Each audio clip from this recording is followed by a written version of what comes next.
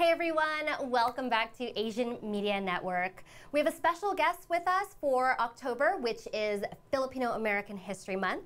I have with me Lonnie Patubo. He is an archivist for the Filipino American National Historical Society, the Arizona chapter. Welcome to the show, Lonnie. Hi. Nice to be here. Yeah, thank you for inviting me. Absolutely. So let's start a little bit about your background. Can you tell us something? Well, I'm 3/4 Filipino, a quarter Mexican. Both of my grandfathers were part of the first immigrant wave to come to the West Coast in Hawaii. So, and what they year call was the Mono that? generation. My paternal grandfather arrived in 1927 in Honolulu to work the sugarcane plantations there. Wow. And when did you arrive in Arizona? I arrived in 1982. I was born in Stockton, California, which is a major gateway for our early Filipino immigrants, or manongs as we call them. Mm-hmm. And what got you interested in, sharing about Filipino history? When I joined FANHS, Filipino American History Month, I saw some of the celebrations here and wanted to make sure that our community connected with its roots, because here in Phoenix, our Filipinos have been here since like the 1920s. Right. And just to reconnect to our past, it's really important to know what our ancestors faced and what their lives were. Yeah, absolutely. Yeah. And actually, Filipinos make up probably the largest Asian group in Arizona. Yeah. So let's talk about a few really important moments in Filipino American history. Tell me about the Watsonville Riots. Well, the Watsonville Riots, they occurred in 1930 up in Watsonville, California. It's a series of, and it wasn't just there in Watsonville. During that time in the 1930s, there was a lot of anti-Filipino sentiment going on the West Coast. So a personal connection to that was my maternal grandfather arrived in Seattle in 1930, and by I think it was May of 1930. The riots had already occurred a couple months before, but he was in Gilroy working a labor camp. And I understand that there was an exploitation of Filipino workers.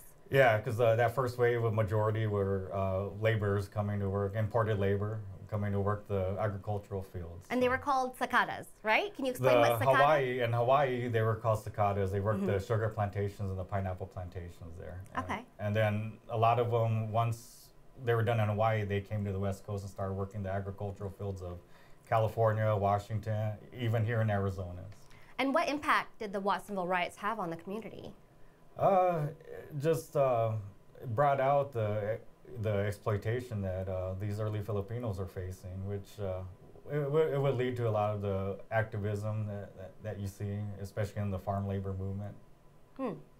So something I actually wasn't aware of, being an Arizona native, is that Cesar Chavez, who was an icon in the Mexican-American history, actually played a huge part in Filipino-American history. So tell me about the 1965 Delano Grape Strike. Well, the Delano Grape Strike was actually started by a group of Filipino union workers with the AWOC, which is the Agricultural Workers Organizing Committee.